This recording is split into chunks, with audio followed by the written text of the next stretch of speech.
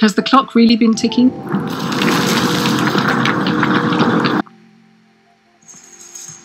It's 1928, and a Petri dish left next to an open window is about to revolutionize modern medicine. It's penicillin, the first antibiotic. This wonder drug and other antibiotics will go on to saving millions of lives. As each time we used them, misused them, and overused them, we gave the bacteria a chance to become resistant. Scientists have been unable to bring new antibiotics to market. It's 2050.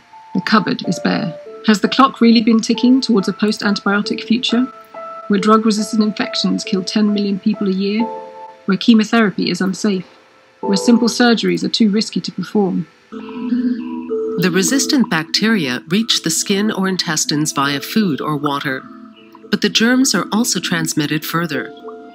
If someone gets ill or is injured, they can pass on serious infections. If antibiotics don't work, the bacteria quickly spread and can lead to life-threatening blood poisoning. 2020. Climate change is headline news. Forests burn. Scientists predict rising sea levels. There is a sense that time for action is running out. And then comes COVID. 1 million dead and counting. Cities, countries under lockdown. Economies radically reshaped. And against this backdrop, a chance to change the narrative on that other looming global catastrophe, the one we already know about, antibiotic resistance. Because everyone sees now, we can mobilize. We can take individual and collective responsibility, and we must be prepared. The bacteria are part of our ecosystem, around us, within us, trillions upon trillions, helpful as well as harmful. And resistance is natural, to be expected, until a random mutation enables the bacteria to overcome the drug.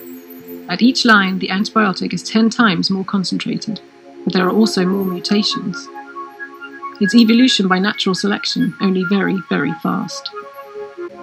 We live in a Petri dish too, but by increased misuse, we only encouraged the mutations. We overprescribed, of course we did. Medicine is not an exact science. Diagnosis is difficult, and people expect to be cured. The building is catching fire. The edifice is crumbling. The cupboard is running bare. In some ways, COVID has made the problem worse. Large quantities of antibiotics have been prescribed to patients. If it motivates us, if the world mobilizes, individuals, doctors, scientists, yes, governments and policymakers too.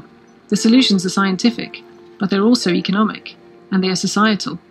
It's a collective effort. It's not a sort of an imaginary projection that it's going to get worse. We know that's going to happen. The point is we do have the opportunity to do something about it.